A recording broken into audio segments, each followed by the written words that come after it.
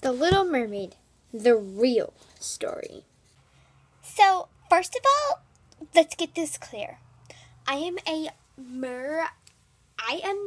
Ariel, the owl. I'm not a mermaid. I'm not a maid. I don't do things for you. Does it look like I clean your house? No. I'm a owl. Get the facts right, people. And second of all, I am not some crazy mermaid that eats fish.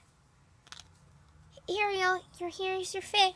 Ah! Get it away from me! Get it away from me! Oh, as if.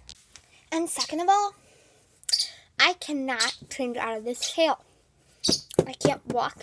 It's real.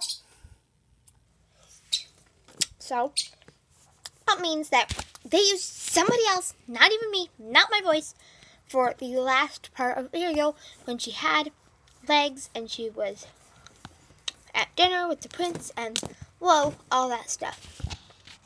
So, just so you know, don't always believe fairy tales because you've never heard our side of the story.